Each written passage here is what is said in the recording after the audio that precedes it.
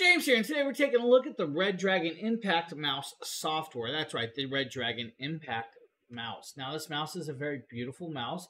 It does do 12,000 DPI, of course, on hand. Now, you guys see the software here. This software is really great. Now, you can adjust the lighting if you want. You guys see that we have it on wave, but if we change it to like rainbow effects, it's going to change the effects of the mouse, the way it changes the colorations. Now, that's kind of cool because you can do that. You guys can do turn it off if you don't want the lights on or off. That's up to you.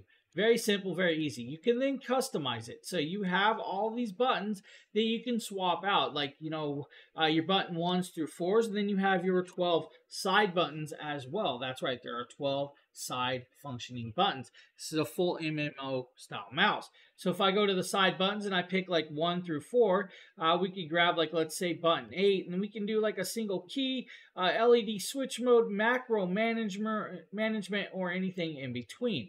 And that's where we're going to get into this. But first, we're going to show you guys right here the DPI. You can adjust your DPI anywhere from, you know, down here at 200 all the way up to 1240. I have it about 6200 in between-ish with that.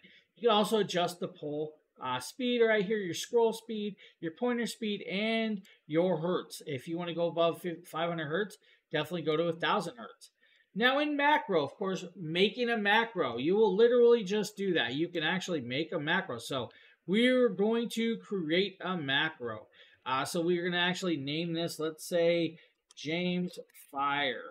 And then we're going to do this, and we're going to actually start this. So I'm going to do down here, since we are now starting, I'm going to do, let's say, WW, of course, back, forth with that. So that is how we're going to do this with that. And that's how you're going to create a macro. Now, the macros are actually really easy to create with this on hand.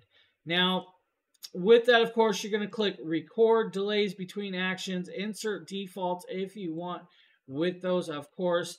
We're going to add that right there, the name. Now, once we're on that name, we're going to start recording, and we're going to say WW, and then we're going to move to the side, of course, and that's actually a double insert if we wanted. We don't have to do that. We can actually back out, and we can do that, or we can stop, and then we can say cancel that one. We don't like that one, so let's reset that. So resetting that, of course, is just going to be this easy. It's going to delete that, reset the stuff, and you're good to go. If you don't like this macro, you can get rid of it. We can do, let's say, James side step. Maybe you don't want to do it all. So that's what we do. Add that plus, start this up, and we can say side step is A, of course, and then I had accidentally hit Z's in there. So if we don't like that, of course, we can actually stop. We can actually cancel that. If we don't like this, of course, we just come up and redo it. We can remove these actions if we want to do mouse actions as well, or anything in between. It's kind of cool that you can do all this on hand with these.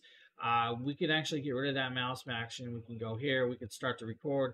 And let's say A, and then we want to go D, and we want to go forward. So that's a side step, and then back around for a nice thing.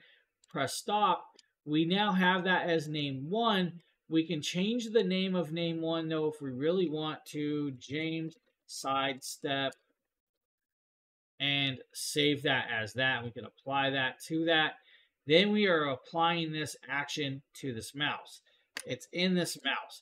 Now we will go back up to where we are customizing it. We can come over here to where we're going to do a macro, right? So we want to grab this macro. We're going to grab the name right there.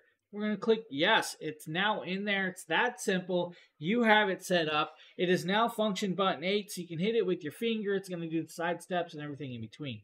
If you don't like that, you can reset all. You can get rid of it, remove it. Don't worry about it. It's going to go back to the factory settings, and you're good to go. Same with coming over here to that macro, reset it, just get rid of it, start over fresh. The Redragon software for the Impact Mouse is very easy to use and very, very friendly. If you guys need something like this, this is a great option for you. I want to thank you for watching. Hope you guys have a great one.